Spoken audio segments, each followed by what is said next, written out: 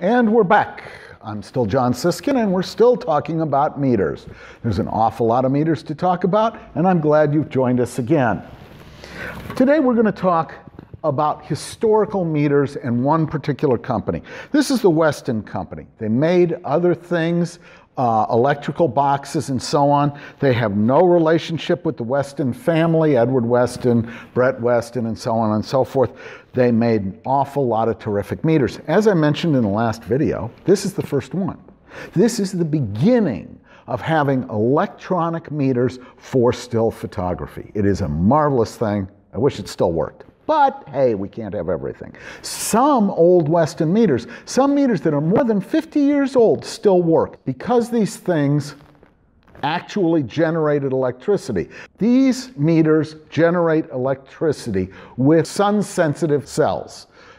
They generate some electricity. Now, these old ones were very, very poor at generating electricity, so they actually put two cells on this meter. Pretty quickly, Weston developed more sensitive systems that generated more power. So this only has one cell on it, and this little bumpy grid is very indicative of the way that Weston worked. It absorbed more light and it helped to direct the light. So you see these meters and they have this wonderful old Art Deco styling, and they do something that photographers absolutely had to do. They tell you how much light is out there in real terms and what your exposure might be. Weston made meters for years, and they made terrific meters. You'll see things like this, a Weston Master 3, that have been working effectively for 50 years. For low light, you have this baffle down, and for sunlight, you have the baffle up. So it gives you two ranges, a large ability to discuss how much light is out there.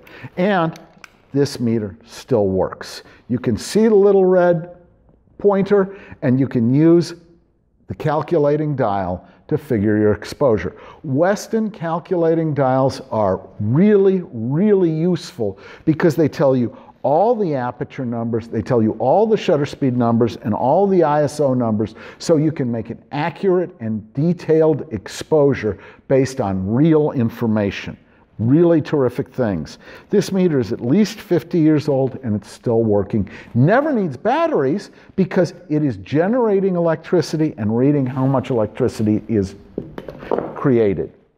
Weston also made cine meters. So you'll look at this one and it is specifically designed for cinematography. Once again, it's got the same baffle and it's got this photodiode in here that is generating electricity for the meter. You'll notice that this thing still works after decades. This has another photosolenoid in it that generates electricity, and that gives you information based on how much electricity is generated about how much light is out there. You never need batteries with this thing. This thing is decades old and it is still working and still giving you information. I'd like to see a digital camera last that long. Then you get into the last of the great Weston meters. This is the Ranger 7, and this was a terrific meter. It, however, needed batteries. It used a CDS cell, which creates more resistance to electricity as you get more brightness out there. The CDS cell is more accurate, and you saw this same unit used in the Nikomat, the early Nikons, the early Canons. It's a good meter, and it's very accurate. There's only one problem with the CDS cell. These things ran off of mercury batteries that are impossible to get these days. There are replacement batteries that are almost as good, but you're going to be spending maybe $15 on batteries for this meter, and then you don't know if it works or not. This meter also allowed you to view through the meter and pick the specific part of the scene you wanted to meter on. Altogether a terrific meter, and you see it's still using a descendant of the original Weston dial that's on this meter. Terrific stuff. Really, really great for photographers. Thank you for joining us today.